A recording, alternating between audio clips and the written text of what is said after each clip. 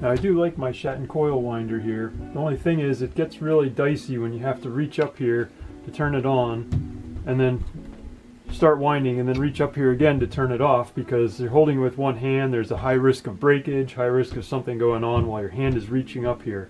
So today we're going to put a foot switch on this thing so that we can turn it on and off by foot.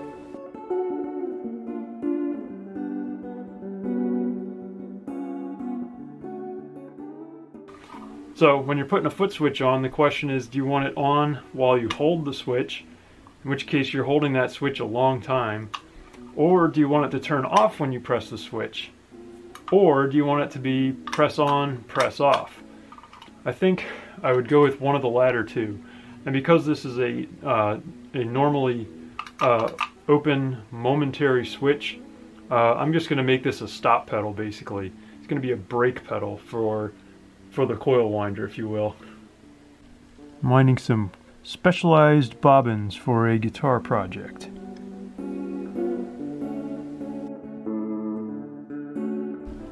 I was about to say that I've never opened this box before, but in fact I have. I forgot that I put this forward reverse switch in here.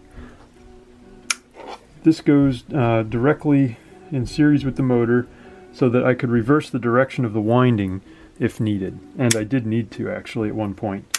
So I'd wind one coil one way and then wind a second one in the opposite direction. Now today what I'm interested in doing is interrupting. There's a switch here that turns the whole thing off except for the counter. I could interrupt that, but that turns on when it is in this region here where you're varying the speed. And my pedal is normally open, so that would work perfectly to put my pedal in series with this if I wanted to hold the pedal down while it's on. And I don't want to do that. I want to do something different. So one other possibility is I can take the wiper from the speed control and pull that toward the 0 RPM side with my switch. And that way it's effectively on all the time, and then when I hit the switch it'll actually short the speed down to 0, which also would work just fantastically, I believe. The only risk there is if there's not a padding resistor at the high end, I could burn something out, so I've got to check and see if that's the case or not. If there is a padding resistor there, then yeah, I can go ahead and do it that way and it will just work out wonderfully. So I guess I have to take this board out first.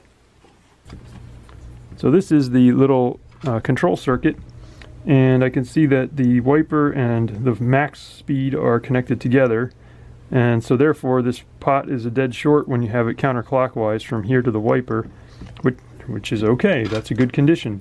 So that means we can solder our switch from here to here. When we press that foot switch, it's exactly the same function as having this pot turned all the way to 0 speed. So that's what we're going to do. That is definitely the way to go.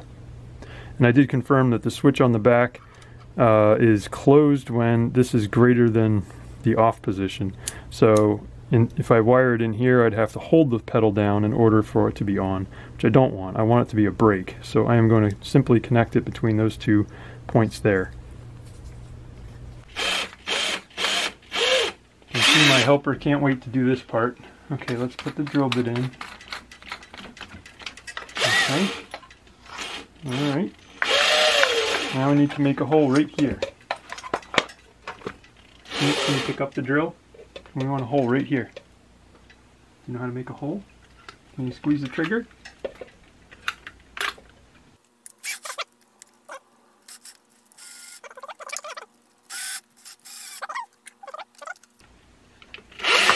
There we go.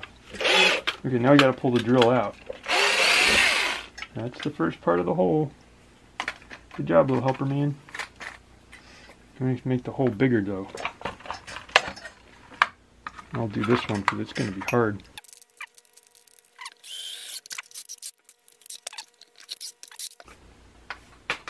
Good, we did it. We made a hole.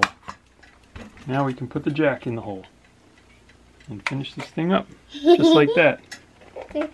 Pretty cool. Okay, there's our normally open brake jack, and there is the adapter for the pedal down here. And some sound effects provided by little man. Okay, so hook that up, and let's just do a dry test here and see if this even works. Okay, let's turn the power switch on. Okay, I didn't break it, it's still spinning, that's good. And then we test the pedal here. Push the pedal, it stops. Let go of the pedal and it goes.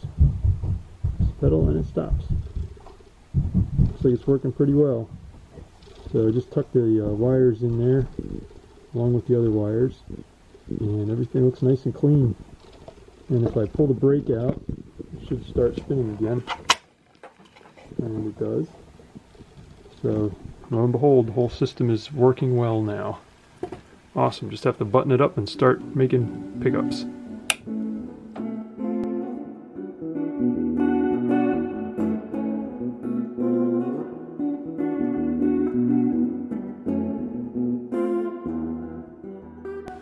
Well, that just worked awesomely. Anytime I wanted to stop, I just pressed the pedal. When I was ready to start, took my foot off the pedal. Works great.